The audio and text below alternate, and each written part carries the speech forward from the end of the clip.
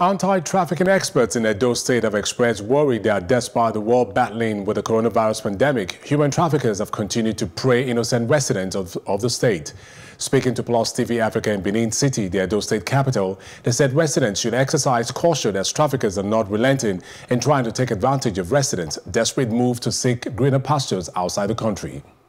The world now is fighting COVID-19, but that notwithstanding, we are still getting complaints, petitions on people that were maybe deceived to travel. As I speak to you now, even I have some of the suspects in my custody, the ones we arrested, even within this time, you know, as this thing is going on, we cannot turn down petition.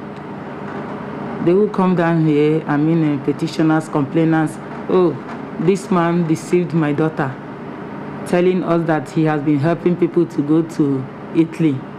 For the past 2 years, I am looking for my daughter. With COVID-19, the people cannot travel in the same way. And Libya has been badly hit by the coronavirus.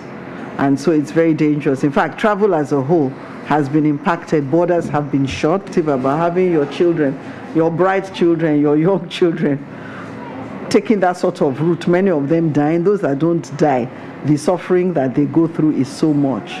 They spend a long time recovering from it. It's very bad, very bad. No good thing about that travel, no good thing.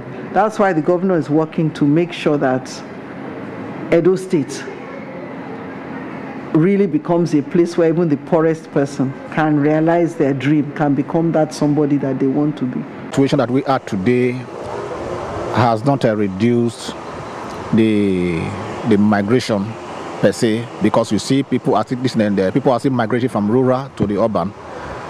You understand? So the only people that are listening, the only constraint that they are having right now is also the transnational border, which also lets you know today that people are still living, but not in the larger number that we used to see. Nigeria has 1,480 illegal routes, which are not manned by our security agencies. So whoever that wants to leave, they haven't taken advantage of this pandemic because we have a lot of attention, interest now on curbing the COVID-19.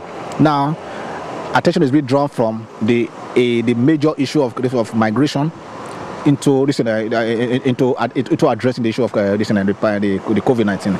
So, for me, I would say pandemic issue has not reduced illegal migration, but the problem of what I think we should focus on right now is the hunger virus that is driving force of people leaving the country desperately.